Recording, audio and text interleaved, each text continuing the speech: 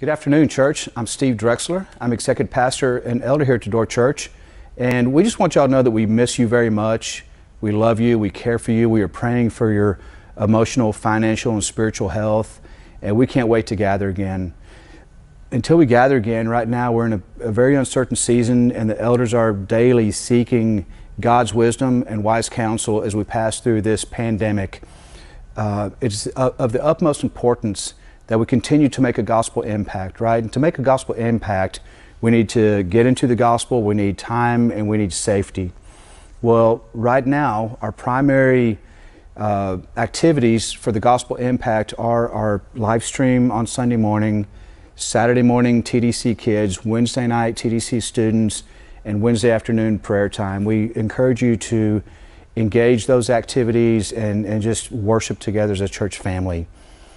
The gospel is going out in each of those, right? We don't have time to get together right now, but we are making time virtually. And again, we invite you to join each and every one of those activities. Safety is really the element right now we cannot control.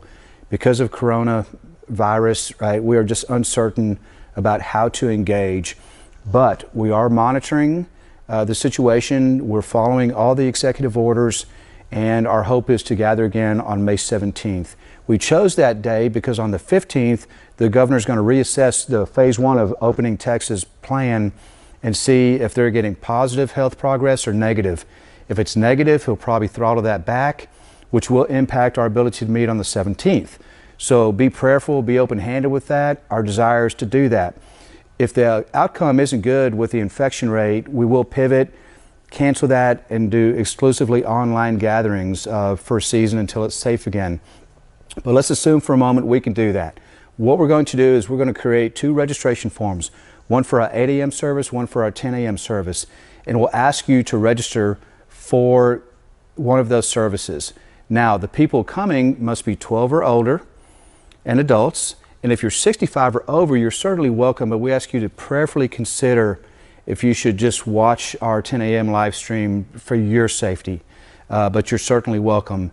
If you register and you come to church, we'll ask that you wear a face mask, and then we'll just have some logistical rules as you come on campus. We'll show you where to park, where to sit, make sure there's a social spacing that's in accordance with the executive order, and do our best to keep everybody safe.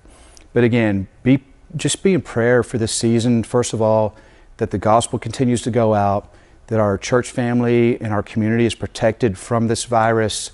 And just again, I pray personally for a revival, and I ask you to join me in that, right? As I have gone through this season myself, it has exposed a lot of idols that I realize are fleeting, and they will let me down, right? The only thing I should place my hope and trust in is Jesus Christ, our Lord and Savior. So again, church, we miss you, we love you, we can't wait to gather again.